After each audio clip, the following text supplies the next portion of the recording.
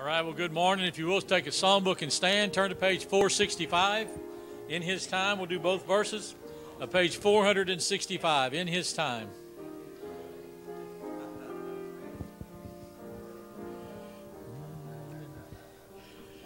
In His time, in His time, He makes all things beautiful. In His time, Lord, please show me every day as You're teaching me Your way, that You do just what You say in Your time, in Your time, in Your time. You make all things beautiful in Your time. Lord, my life to You I bring. May each song I have to sing be to You a lovely thing in Your time. Good to see each and every one of you this nice, warm Texas morning. And it's only, like 40 degrees outside right now, so it's about as warm as it's going to get for the day. So looking forward to Brother Bob teaching. Brother Jim, you mind opening the class in a word of prayer?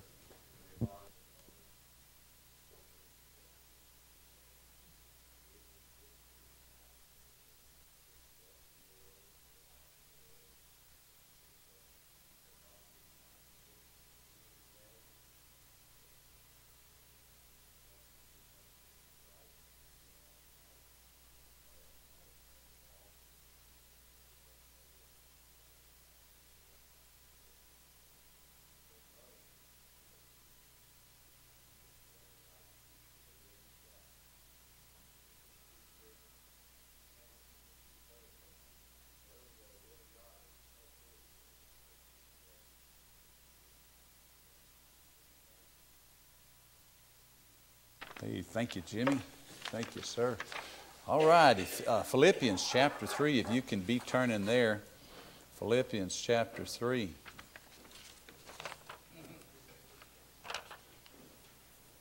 Richard gave me this. I don't see Richard here yet. It said, I asked my surgeon, can I administer my own anesthetic? She said, sure, knock yourself out. Philippians, I always get those books mixed up. Philippians chapter 3. I want to talk about this morning which way we're looking, what way we're focusing on. Philippians chapter 3. We're going to start at verse 7 and read down to verse 14. Philippians chapter 3, 7 to 14. Paul's writing here, he says, but what things were gained to me, those I counted loss for Christ. Yea, doubtless I count all things but loss for the excellency of the knowledge of Christ Jesus my Lord, for whom I've suffered the loss of all things, and do count them but dung, that I may win Christ, and be found in Him, not having mine own righteousness, which is of the law, but that which is through the faith of Christ, the righteousness which is of God by faith, that I may know Him, and the power of His resurrection, and the fellowship of His sufferings, being made conformable unto His death, if by any means I might attain unto the resurrection of the dead. Not as though I had already attained, either were already perfect, but I follow after, if that I may apprehend that for which also I am apprehended of Christ Jesus. Brethren, I count not myself to have apprehended, but this one thing I do, forgetting those things which are behind, and reaching forth to those things which are before, I press toward the mark for the prize of the high calling of God in Christ Jesus. What I want to talk about this morning is which way are you looking? And I'm basing it on verse 13 here, where Paul says, forgetting those things which are behind and reaching forward to those things which are before. This was his mentality. I suppose there's three ways to look at things as far as looking horizontally. You can either look front to the forward direction, you can look back, or you can look from one side to the other. Paul said that when he's given us his focus, he says that he's looking forward. Paul is probably, when you think about the Apostle Paul, he's probably the most focused Christian that you'd ever know. And it wasn't because that he didn't have a past that was a lot different, maybe a checkered past, but that's not all. There was a lot in Paul's past that he could have had to wrestle with if he hadn't kept his focus on moving forward. In Paul's past, there was error and there was guilt, maybe there was hatred, but there was a lot of success in Paul's past too. I was thinking about the Apostle Paul and what he did before he got saved. You reckon the Apostle Paul had a pretty good expense account? He would travel for the Pharisees. There was a lot of money running around in those circles. He'd travel for the Pharisees, and he was persecuting Christians. Paul probably had a pretty comfortable life, and he had a lot of powerful people that backed him and were behind him in what he was doing. So Paul had a really different past from what he was living from the time we know him that he got saved. You know, you're talking about which way you're looking. I remember when I got saved, I went over to Brother Mark's house about an hour after I'd gotten saved at a church here close by. And he told me this. He said, if you've truly given your life to the Lord Jesus Christ, the battle's not over, it's just beginning. And he told me if Satan can't keep us from getting saved, that what he'll try to do is cause us to fail as a Christian.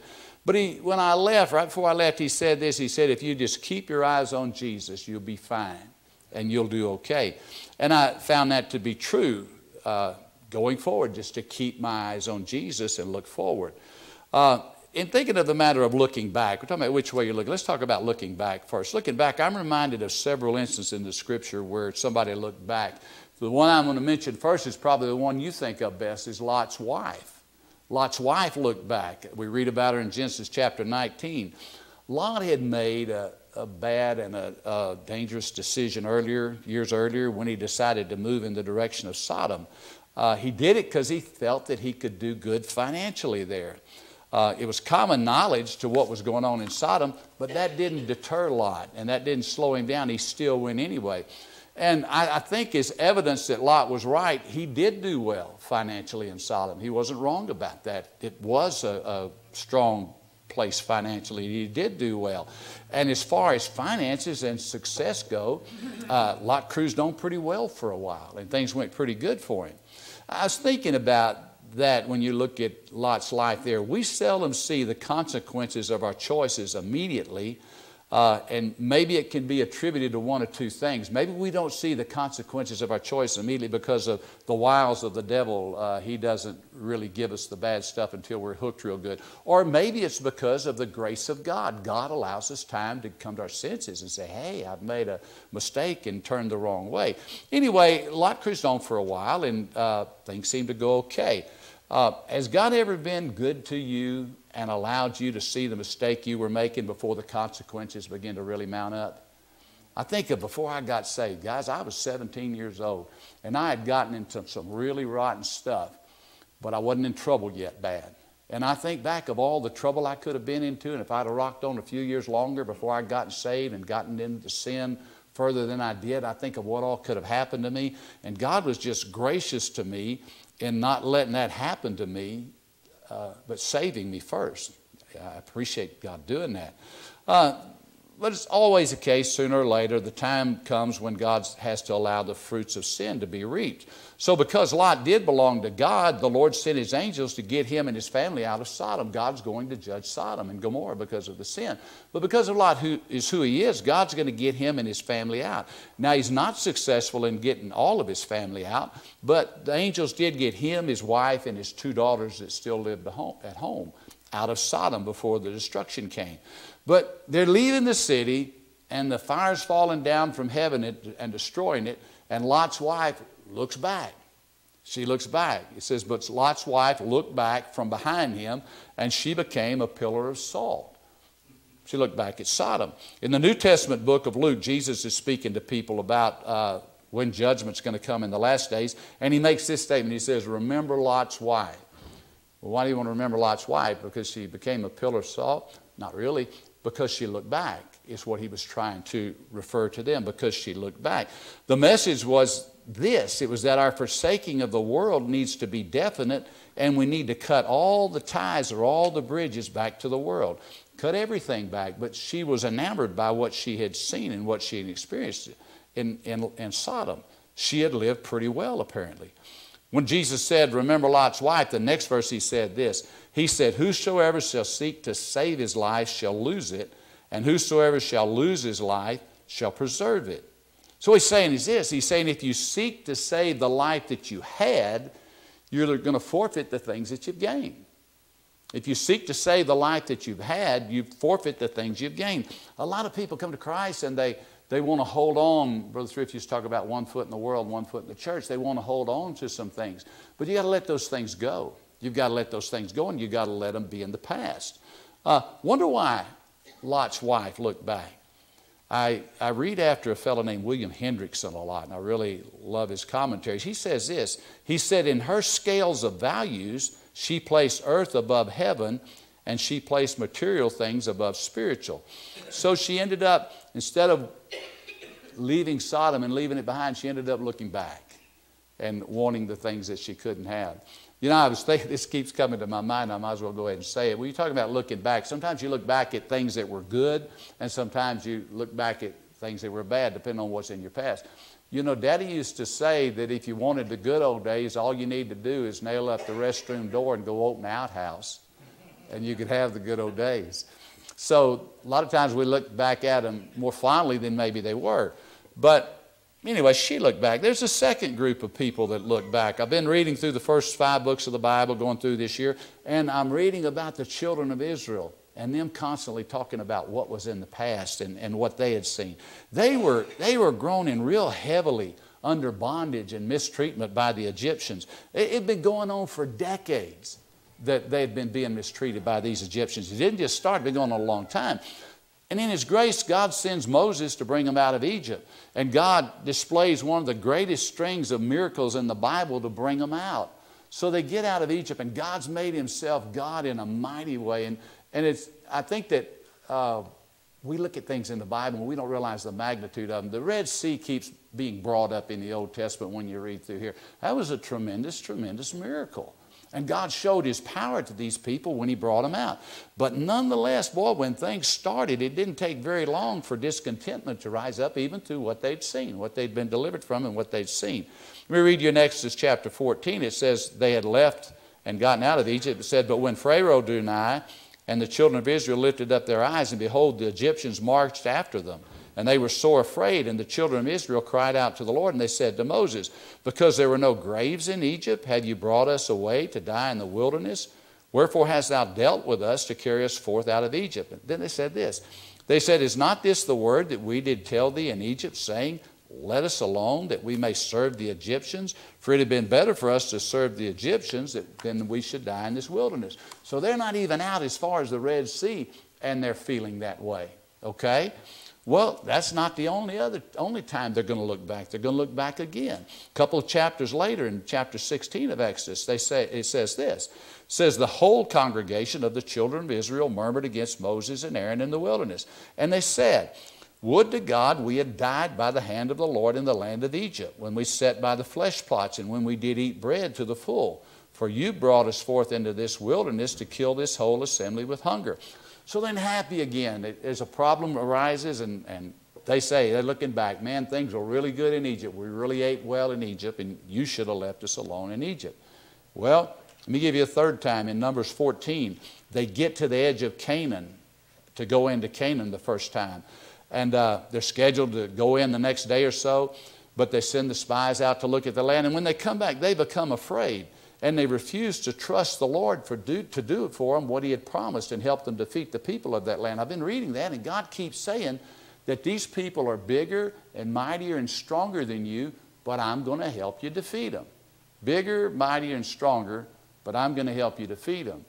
You say, well, how does that relate to me? I'll give you a thought. You get up to problems today. You don't have to be. People say, well, I can handle anything, and I'm this and I'm that. You need to be careful about that, but with the Lord, you can handle anything. The problem may be more than you think you can handle. It may be bigger than you think you can handle. But God told these people that it was that, but that He was going to help them handle it. And there's a ton of promises for us, the same thing in the New Testament. But anyway, they were upset. All the children of Israel murmured against Moses and Aaron. The whole congregation said, would God that we had died in the land of Egypt, Or would God we had died in the wilderness, wherefore has the Lord brought us up to this land to fall by the sword? Sounds just like the others, doesn't it? That our wives and children become a prey. Were it not better for us, they say this time, was it not better for us to return to Egypt? And they said one to another, let us make a captain and let us return to Egypt. I always thought this verse was kind of crazy. So they're going to make a captain. Moses is not going to take them back because he's not going backwards. But they want to make a captain to take them back to Egypt. That would have been a real honorable office to be the retreat captain, wouldn't it? This guy led you forward. Hey, we want you to help us go backwards. They wanted to make a retreat captain to help them go back to Egypt. You know, the devil in the flesh can paint things a whole lot better than they ever really were. Can paint things a whole lot better than they ever really were. And they're seeing this Egypt thing in a light that's just not right. But they're scared and they're fearful, and so they want to go back. Why were they this way? Why did it continue to happen? It happened because of fear and unbelief. Because of fear and unbelief. As soon as any hardship reared its head or a struggle came along, they become fearful and looked back. How easily they forgot the beatings and the slavery they had experienced in Egypt. How easily they forgot the parting of the Red Sea and the other miracles they had seen that proved what God could do. And they wanted to look back. Let me ask you something. What do you do when a struggle comes? What do you do when a struggle comes? Do you ever look back? You need to remember. You need to really think about what's in the past. And you remember the thing we always say, you don't choose a highway by its entrance, you choose it by its destination. You chose to follow Christ because of the destination, okay?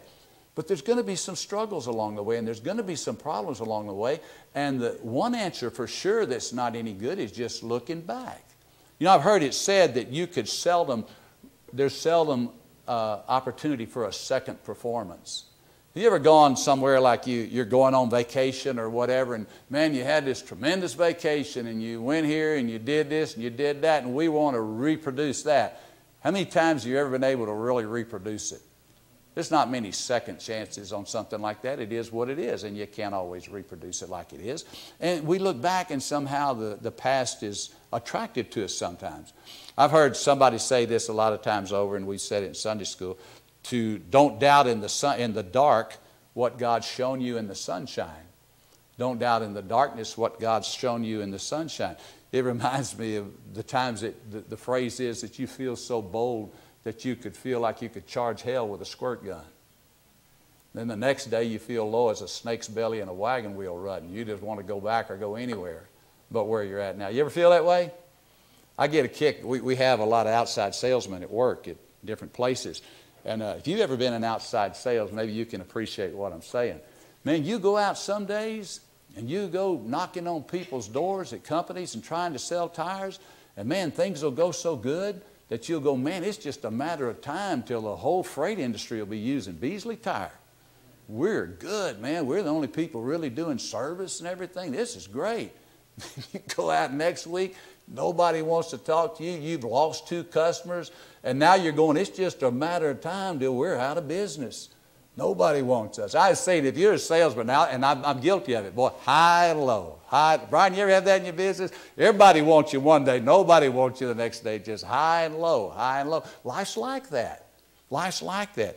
But you've got to be careful in the Christian life, particularly, not to doubt in the darkness what God's shown you in the sunshine. Remember what God's done for you and what He's told you and what He's promised you. And sure, you're feeling low right now. Sure, and you may be discouraged right now. You may be struggling right now. But don't just throw the towel in. I was watching that's the only thing you can watch on movies on TV nowadays, the real older movies, back in the old ones. I was watching an old movie. Hey, I found out something too. You remember Jethro on the Beverly Hillbillies? Y'all know who his dad was? He was a champion boxer. I think he was world heavyweight champ. Max Baer Sr. He was Max Baer Jr. Anyway, I'm helping you in Sunday school. I want you to learn some stuff, okay? So he's on this movie. And he's on this movie, and he's I lost my train of thought talking about Jethro is what he was on. He's on the movie anyway, and he's boxing, and they're talking about the former days and what could have happened and what really didn't happen. I totally lost my train of thought on that. I'm going to have to quit that, but I'll get it back anyway. Huh? Yeah. You know what Jimmy told me right before Sunday school? He said, my memory, what'd you tell me your memory is? I've got a good memory, just not very long. Yeah, he's got a good memory, just doesn't last very long. So that's where I'm at anyway. Let's talk about a third fellow a bit. Let's talk about a third fellow for a minute. Demas. Everybody knows Demas. Demas followed Paul, and he worked for Paul for a period of time. Demas didn't just show up on the scene one day, but he worked for Paul. But somewhere along the line, Demas got off track. And Paul writes in 2 Timothy, he says this, he says, Demas has forsaken me, having loved this present world, and is departed into Thessalonica. Demas had served Paul and been with Paul for a long time, but he just one day just up and left Paul. And the Bible says that he loved the present world. Well, think about Demas and think about what was going on. Was it persecution and the trouble of the Christian life that caused Demas to leave? Maybe it was, but that's not the whole story. It was not just what Demas wanted to leave that was the issue, but it was what he wanted to go to that was the biggest problem. He may have been having problems, but he had his eye on what he wanted to go to. Paul said that he loved this present world. He had seen the Christian life, and he had looked back and seen the worldly life. And he bolted back to the worldly life. Was he truly a Christian? Some people think that Demas wasn't a Christian. Whether he was or not, he definitely looked back, and after gazing back, he went back after he looked and focused his attention there. So we're talking about looking back. We're talking about looking at things that happened before. Well, sometimes you don't even have to look back to cause yourself problems. You can just look from one side to the other. You know, in the Old Testament, he talks about looking to the right hand, looking to the left hand. You can look to one side or another and you can get discouraged. God's well aware of this. We read in Joshua 1:7, this is what he told Joshua. When they were going in, these people, this is a big deal now. And these people are stronger than they are. There's no question about it. They're stronger. But he says to them, he says, only be strong to Joshua and very courageous, that you may observe to do according to all the law which Moses my servant commanded thee.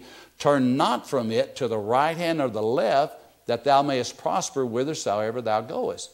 He says you're going to see a lot of things over here and over there, but don't turn to the right or the left. Don't get distracted. Focus your eye on what I've told you to do. I ask you this, have you ever heard of distracted driving? Everybody's heard of distracted driving. What do you think's these days the main culprit to distracted driving? Text and cell phones. You can tell if you're driving down the road and this dude slows down and he speeds up, and if he's weaving in his lane, 90% of the time what's happening? He's on his phone, boy. You can drive up beside him, he's on his phone. Then when he gets off the phone, he takes off. You're distracted. You're got your mind on something else. It causes a lot of accidents. Let me ask you this. Have you ever looked, you're driving down the road and you see this building or you see this fine car or this big truck that's overloaded or whatever, and you're looking at it, and the next thing you know, you find yourself halfway in your lane and out of the lane? What happened? You look to the right or you look to the left, and you looked off, and now you're not going straight anymore. You're out of the path you ought to be in. I was thinking about this when I was studying, and it reminded me of Pilgrim in Pilgrim's Progress. And I want to read you a little excerpt of Pilgrim. Now, you know John Bunyan wrote Pilgrim's Progress while he was in prison. It's an allegory of the Christian life. The main guy is a fellow named Christian. And he left his city to go to the celestial city. And he gets saved along the way. And the rest of it's an allegory about the people he meets along the way and what happens. Let me read you a little bit. It says, then Christian and Hopeful, he had a good friend named Hopeful. Then Christian and Hopeful outwent them again and went until they came to a delicate plain called Ease. That's what the plain was called, Ease, where they went with much content. But that plain was but narrow, so they were quickly got over it. Now at the further side of that plain was a little hill called Lucre, and in that hill a silver mine, which some of them that had formerly gone that way, because of the rarity of it, had turned aside to see it. But going too near the brink of the pit, the ground being deceitful under them broke, and they were slain. Some had also been maimed there, and could not to their dying day be their own man again. Now he's making an allegory. This pit is called lucre, money. Money's distracted him, okay? He says, then I saw in my dream that a little off the road, over against the silver mine, stood Demas to call passengers to come and see, who said to Christian and to his fellows, ho, aside hither, and I will show you a thing. Christian said, what thing so deserving as to turn us out of the way? Demas, here is a silver mine, and some digging in it for treasure. And if you will come with a little pains, you may richly provide for yourselves. Then said Hopeful, let us go see. Christian, not I, said Christian. I've heard of this place before now and how many there have been slain. And besides that, treasure is a snare to those who seek for it. It hindereth them in their pilgrimage. Then Christian called to Demas, saying, is not this place dangerous? Has it not hindered many in their pilgrimage? Demas, not very dangerous, except to those that are careless. But withal he blushed as he spoke. Christian, then said Christian to Hopeful, let us not stir a step, but let us keep on the way. Hopeful said, well, I will warrant you that when By-ends, this is another man named By-ends, when By-ends comes up, if he has the same invitation as we, he will turn in here to the sea. Christian, no doubt thereof, for his principles lead him that way, and 100 to 1, but that he dies there. Demas says, and Demas called again, saying, but will you not just come over and see? You know, that's what the devil wants you to do. That's the first step he wants you to do. Just look at it. Is it really that bad? Or is it really that good? Or is that what it's really like? He said, just come over and see.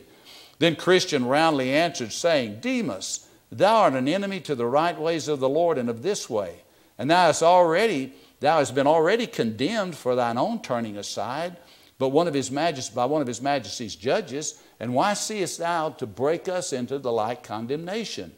Besides, if we all turn aside, our Lord the King will certainly hear thereof, and will there put us to shame, where we would not be able to stand with boldness before him.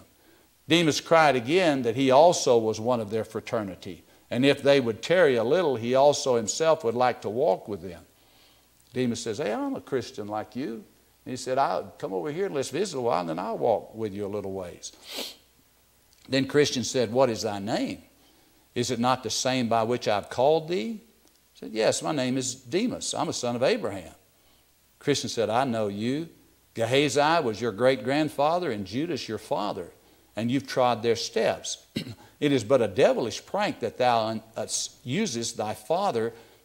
It was but a devilish prank that thou usest. Thy father was hanged for a traitor, and thou deservest no better reward. Assure thyself that when we come to the king, we will do him word of this thy behavior. Thus they went on their way. By this time, By-ends and his companions were come again within sight, and they at first beck went over to Demas. Now whether they fell into the pit by looking over the brink thereof, or whether they went down to dig, or whether they were smothered in the bottom by the damps that commonly arise out of those things, I'm not certain. But this I observed, that they never were seen again in the way. Then sang Christian, By-ends and Silver Demas both agree. One calls, the other runs, that he may be a sharer in his lucre. So these two take up in this world and go no further. What are you talking about? You're talking about trying to be deterred and try to get you to turn aside. Look back. The devil wants you to look back a lot of times. If he can't get you to look back, he'll want you to look over here and look over there. Let's check this out. Just check that out. Just look over here, look over there. And that was what Christian did all the way to the celestial city. He had things that this side attracted him, from that side attracted him. Just trying to get him off the way. Just trying to get him off the way. Well, it's not the only time that Christian was turned and tempted to look back. He's going to come to a fellow in a few minutes called, or a place in a minute called Bypath Meadow. And he's going to be tempted to look away. It's a real beautiful meadow, and it's by the path. It's called Bypath Meadow. And he's going to be tempted to look away again. You're going to be tempted to do the same thing. I'm going to be tempted to do the same thing. Look back at something the devil said was better. Look to the side at something the devil says is better. And you need to be ready, and you need to be aware of how he works. We need to be not ignorant of his devices. Let me ask ourselves something. Why would you want to look back or look away? Think about it as a Christian. Why would you want to look back or look away? I remember when I got saved, how I was living like I wanted to, and I was living without a conscience toward God. I was doing just what I wanted to do, but God brought me under conviction, and with my eyes wide open, I left that way and came to Jesus. With my eyes wide open as to all the way I'd been living, it wasn't worth not coming to Christ. And I turned from that and followed Jesus. Sin was not worth losing my own soul for, and it was not worth waiting for the consequences to come upon me. And when I began to get under conviction of sin and I realized that I had no eternal future, and I realized that the consequences of my sin were coming upon me, I made a decision to follow Christ. Nobody made me. Nobody forced me. Same's true for you. Nobody made you. Nobody forced you. You made a decision to follow Christ. Well, if that's the case, how can I be tempted to see it any different now? Is sin any better than it was when I left to follow Christ? Has sin improved over the years? It's been 38 years now, 39 years this summer. It'll be 40 years next year. Is sin any better than when I left it to choose Christ? If it was so great, why did I choose Christ? Because I could see. I had eyes to see all of a sudden, and ears to hear, and I could see. Does the world have more lasting promise today than it had when we forsook it to follow Christ? I don't think so. I don't think it's any better than it was. Let me give you three things. I want to finish up with three thoughts regarding what our focus should be, and I'll be finished. Look at the first one. Jesus said this. Jesus said, "No man having put his hand to the plow and looking back is fit for the kingdom of God." Jesus was calling some men to follow him in the book of Luke, but they each had a reason why they couldn't follow him. They were looking back at other things that were more important to do right now than to follow Jesus, and Jesus made that statement. He said, "No man looking back is fit for the kingdom of God." William Hendrickson again, let me read you what he says here. He said, "The man who puts his hand to a plow and then starts plowing forward, but then immediately looks back and continues to do so, constantly trying to plow forward while he looks behind him, cannot run a straight furrow. It is entirely proper for him to stop his plow and then, while standing still, to view what he has done in order to correct mistakes. But to plow in one direction while looking in the other direction will never do." This is what he's talking about. You say, "I should never look back." No, there's times to look back, like Hendrickson is saying here. There's times to stop and to look back. I think you can look back for two reasons. I think you can look back. They say if you don't learn anything from history, you're bound to repeat it. I think you can look back and look what things have happened in your life and go, "Boy, I really learned something there."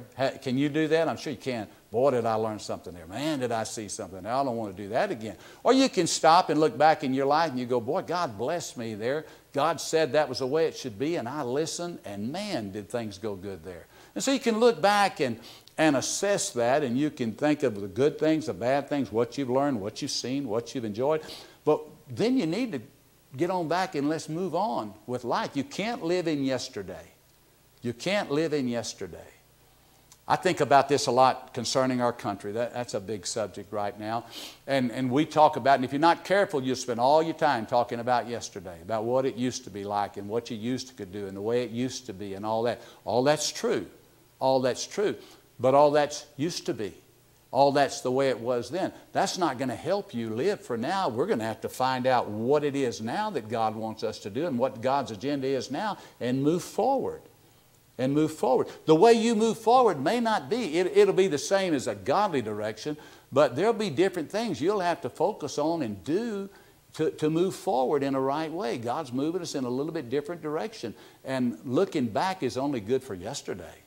You can only look forward and say, "Okay, God, what do you want me to do from here?" I remember Daddy used to say, I talk about my dad a lot.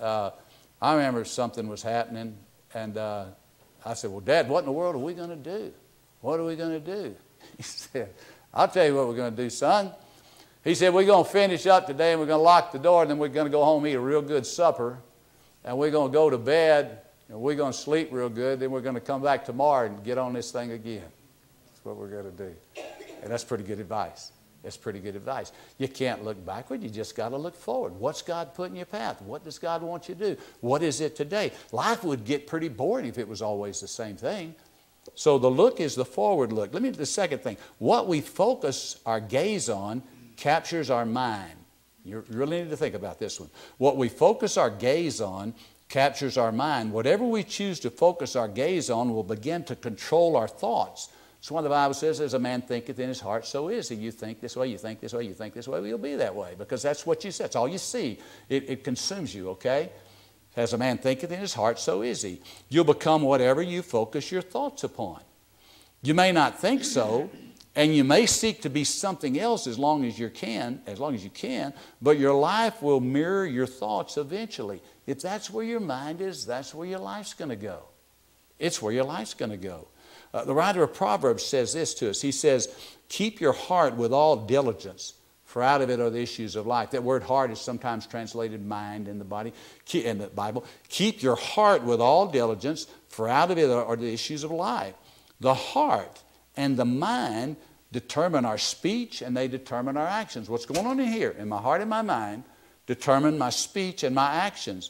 For later on we're told, out of the abundance of the heart the mouth speaketh. The only thing you can put out is what's inside, you know. And so out of the abundance of the heart mouth speaketh. Jesus said that. He's telling us whatever captures our mind's attention, captures our heart, and will eventually come out. So you've got to think about what you think on. I believe this. I believe the greatest discipline is the discipline of the mind. Okay? The greatest discipline is the discipline of the mind. To discipline our mind, you've got to bring your thoughts in captivity to the obedience of the Lord Jesus Christ.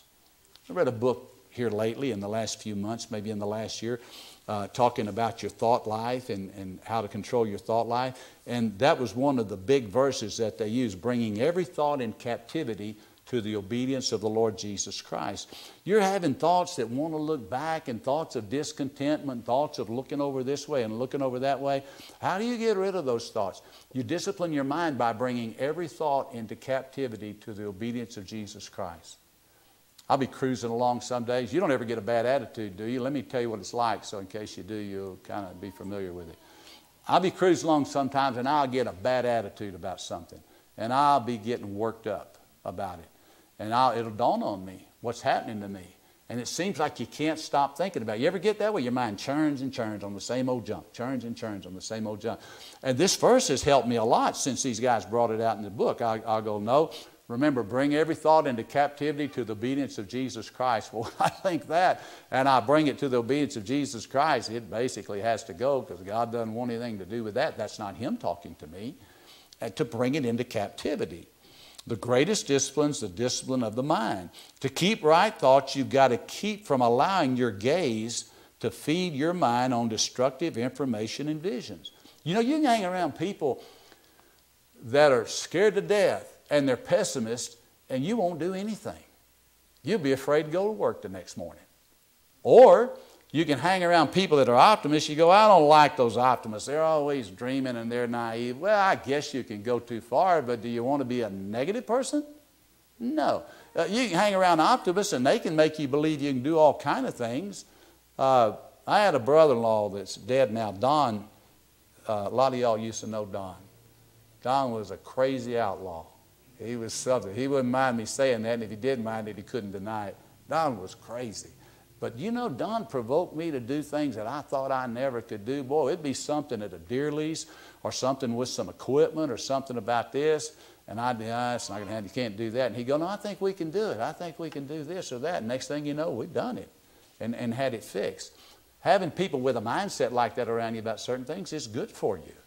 It's good for you to keep your thoughts positive instead of keep them negative. Whatever captures your mind's attention is going to capture your heart, is what it is. If you look back and you think negative and you constantly entertain worldly thoughts, your mind is going to follow and it's going to go there.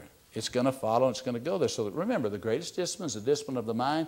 Watch what you're thinking. And when you realize you're going down that path, bring that thought into captivity to the obedience of the Lord Jesus Christ and let it go and think on something else. You say, well, where are you going to get Bible for that, Bob? Well, I can't tell you where the verse is, but what did Paul say? Think on these things, whatever good, whatever thing is just, what's honorable, what's pure. He tells you to do that, and you need to focus your mind there. You need to focus your mind there. Let me give you the last one, the third one. We need to look forward. We need to look forward. Jonathan Thrift was here the last couple of weeks ago. You know, I really, seeing Jonathan encourages me because I knew his dad, Jack, and to see Jonathan serving the Lord like that, see his sister serving the Lord like that, that's just kind of cool, you know, to see them following their dad's footsteps. Remember that song that they sing, Don't Look Back? The lyrics say, don't look back, only look to the Lord. Don't turn around, just press forward. Keep your hands upon the sword. There's nothing left behind you. Everything's been burnt with fire. Press forward to the life that's kept by God's preserving power. Don't look back. You know what he's talking about on that line? He said, there's nothing left behind you. Everything's been burnt with fire. You got any idea who he's referring to? Elijah. Elijah told Elisha to follow him. And he was plowing with 12 yoke of oxen with a bunch of other people plowing. And what Elisha did, he took his plow and he burned it up, used it for a fire, sacrificed the oxen on the fire, and he didn't have a plow to go back to. And he didn't have an ox to go back to. And this is what he's using in the song. He said, there's nothing left behind you. Everything's been burnt with fire. Elisha burned his bridges. So if he thought about looking back, there was no bridge to cross. He didn't have anything to go back to. You know, it reminds me of, I believe it was Will Borden. And Will Borden, you've heard his name before. It wasn't Borden's milk people. He was from another wealthy family. But God called him to be a missionary. And he gave all his money away. And if I remember right, it was either he or C.T. Studd, one, gave it to the Salvation Army, George Mueller, and maybe Moody Bible Institute or whatever. Gave all their fortune away. And when they left, they wrote no reserves. I think in his Bible he wrote no reserves. And there was three things he wrote. No reserves, then later on he wrote no regret and something else. But he gave all his money away, so he didn't have any reserves to go back to anyway. And later on in his life he said he didn't have any regrets about doing it, that he was glad that he did. Paul said this, he said, reaching forward to those things that are before, I press toward the mark for the prize of the high calling of God. Paul could have been beat up by the fact that he was a murderer before he got saved, but he let that go. He believed God forgave him. Paul could have been beat up by the fact that if you remember how we talked about a few months ago, how Paul, all the things he went through in fastings often, he didn't have enough, he didn't have this, he didn't have that. He basically was almost like Jesus. He didn't have any place to lay his head. Paul could have been looking back to the time when he was a member of the Sanhedrin, and he had plenty. But Paul had let that go. That was the former life. And Paul had let that go, and he was reaching forward to the things that are before. Moses had a tough time. Moses didn't even sign up for his job. He got drafted. Moses had a tough time. Do you remember how Moses endured what the Bible said helped him endure? He endured as seeing him who is invisible. That's what he said. He endured as seeing him who is invisible. Moses looked ahead by faith and he could see God. In an earlier verse, we're told that he had respect to the reward that was before him. He could see ahead, he had discretion, and he could see the real reward that was waiting for him if he followed the Lord. Now, the people around him were always looking back. Man, that had to be discouraging, didn't it? That's your whole staff. And they're all discouraged, and they're all looking back. The people around him were always looking around them, and they were looking back. But Moses was looking ahead. It really takes a discipline of the mind to look ahead when your wife, your husband, your kids, your employees, your friends are all looking back. It really takes a discipline to move forward when everybody else is looking another way. I was thinking about Moses. I don't know how many like-minded people that he had around him, but he had two like-minded people around him. Anybody remember who they were? Joshua and Caleb. And then Hur, I think, held his arms up. We know him, too, held his arms up while they were in a battle. So he had two or three around him. And it may be like that for you. You may not have a whole lot of emotional support around. Maybe you need to be the emotional support.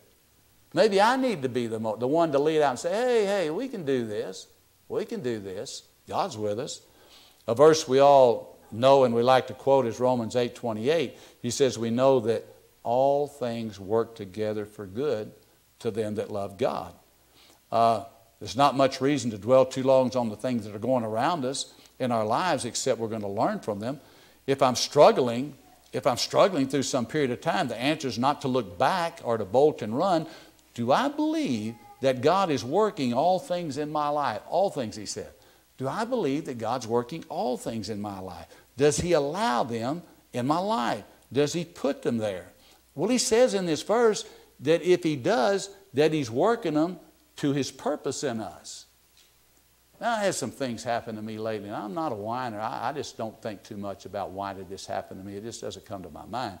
But I've had some things go on lately, and I thought, man, why I'll be glad when this is gone. Good grief. You ever think that way? And then the thought comes to me, it says, well, God allowed it in your life. Apparently it's for a purpose. And I'm thinking, well, God, you don't understand. I know one person we've talked about before, every time you tell them something, they go, well, I really needed that. Whatever.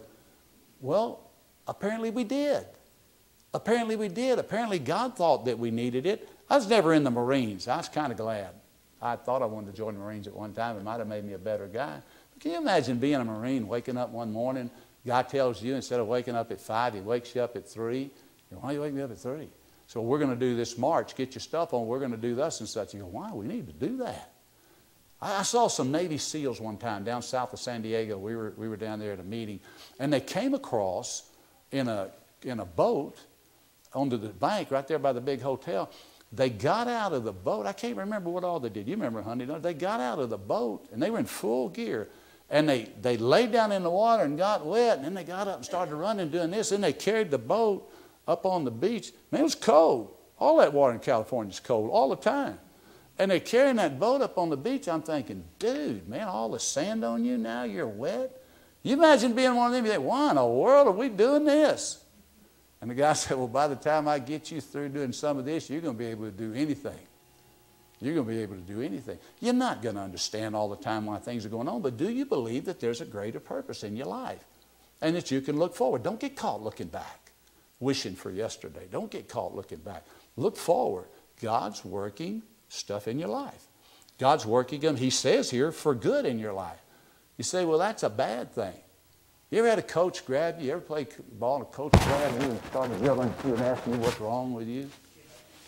And you go, I don't know what's wrong with me, coach, you know. And he's tearing you up, you know, and your mother's sitting over there in the stands going, that's my boy.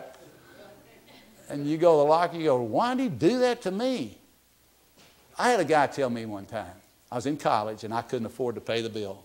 I run short of money, but I was going to trust the Lord. I still trust the Lord, but it sure didn't work out like I thought. I went in there to pay my bill. When I didn't have the money, they made me go talk to the main guy. So I went and talked to the main guy, and after it was all over, you know what he told me? Because I had had a good job and all this stuff, and I should have had the money. And I had given the money in ministry. I had given the money in ministry. He looked at me and he said, well, let me tell you something, son. That was my other name, son. So let me tell you something, son. He said, I'm going to let you back in school.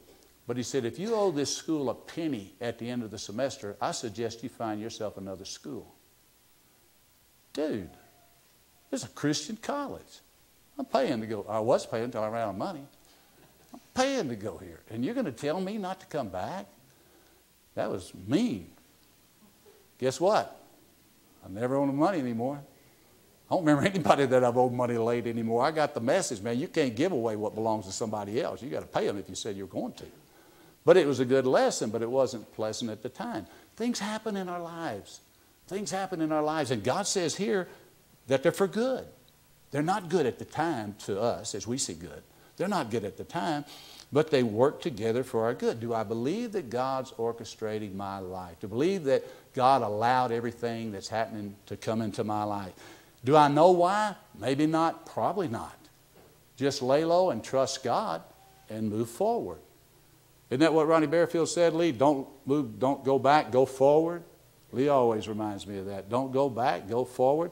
Don't look back, go forward and understand that God knows what He's doing. He's working His purpose in us. And the truth of the matter is you've got a lot to look forward to as a Christian.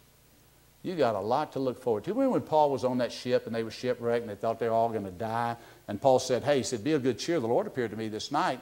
And he said, none of us are going to perish. The Lord's going to save us all alive. The ship's going to be there. So some of them believed Paul. I think the most part maybe believed Paul. Paul could see, God showed him that ship, they were going to be able to be shipwrecked, but they were going to be able to get to the shore, and they were going to be able to go on to Rome. God's made you promises. You're going to get to the other side. And the other side is tremendous. I was just watching John Hagee preach about the other side this morning. He had his little chart going on this board, 1,000 years of millennium. And he had over here the new heaven and the new earth. Things are looking pretty good for you. Now, it's not today. Well, it might be. But you don't have a guarantee it's today. And maybe not tomorrow, but things are looking pretty good for you. You've got a lot to look forward to as a Christian. Let's don't lose our focus because better days are ahead as a Christian. I hear him say, a president is real popular for a president to say that our country's best days are yet to come. Well, I'm not sure about that, but I know a Christian's best days are yet to come. There's no question about that, so I want to look forward. That's what we want to do. Let's pray. Father, thank you for the Word of God. Help us to be motivated, Father, to trust you. To trust you, God. That's a hard word to realize the depth of it, Father. Do we trust you or do we not trust you, Father? Help me to trust you, Lord. I want to. Help us all to trust you, Father. Help us to believe your word. Help us to take a lot of your word in, Father, so there's much of it inside of us to draw upon. And help us to trust you. Help us not spend a lot of time looking back. Help us not to yell to the voices from one side or the other. But help us just to go forward with Jesus, Father, because we look forward to seeing you one day. And we want you to be pleased with us when we arrive. We pray in Jesus' name. Amen.